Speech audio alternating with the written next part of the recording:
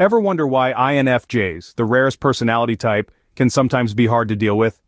INFJs, or introverted intuitive feeling judging types, make up a mere 1% of the population. They're known for their empathy, intuition, and idealism. But like all of us, they're not without their flaws. These unique individuals have a cocktail of traits that can prove challenging for those around them. Dive in with us as we uncover 7 toxic traits of the INFJ personality type. Trait 1. Overthinking. Ever feel like your INFJ friend is lost in their own world?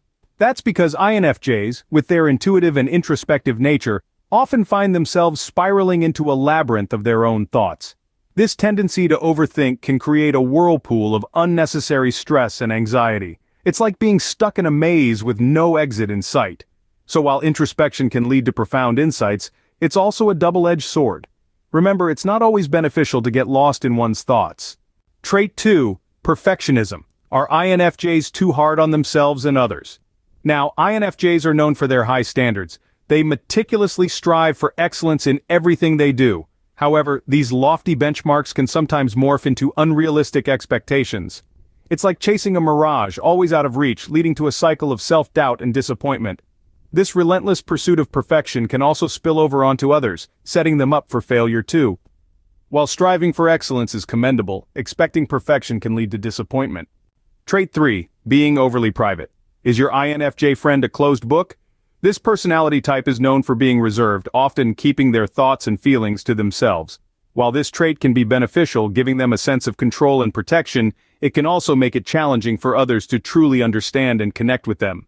It's like trying to read a book with half the pages missing. Maintaining privacy is essential, but too much can lead to isolation.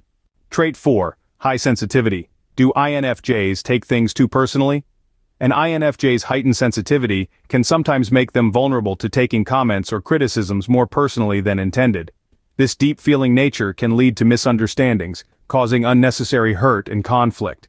It's important to remember that sensitivity is a double-edged sword. It allows INFJs to empathize deeply with others, but it can also make them susceptible to emotional turbulence. Being sensitive is a strength, but too much can be a burden. Trait 5. Stubbornness. Ever find it hard to change an INFJ's mind? This is because they are often deeply rooted in their convictions. For them, their beliefs and principles aren't just opinions, they are a part of their identity. This strong sense of self can be admirable. However, it can also lead to a resistance to change, making them seem stubborn. They may reject differing perspectives and new ideas. Having strong beliefs is admirable, but being inflexible can hinder growth. Trait 6. Idealism. Are INFJs living in a dream world? It's a question worth asking. INFJs are known for their idealistic nature, often envisioning a world that aligns perfectly with their values. However, this can lead to disappointment when reality falls short of their expectations. They may find themselves continually chasing a dream that's just out of reach. Dreaming big is great, but one should not ignore the reality. Trait 7. Burnout. Do INFJs push themselves too hard? Indeed, INFJs are notoriously tenacious, often driven by a deep-seated need to make a difference.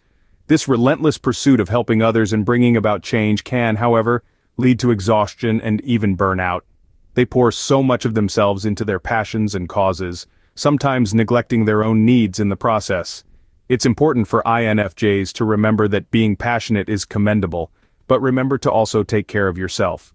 To summarize, the 7 toxic traits we discussed are overthinking, perfectionism, being overly private, high sensitivity, stubbornness, idealism, and burnout.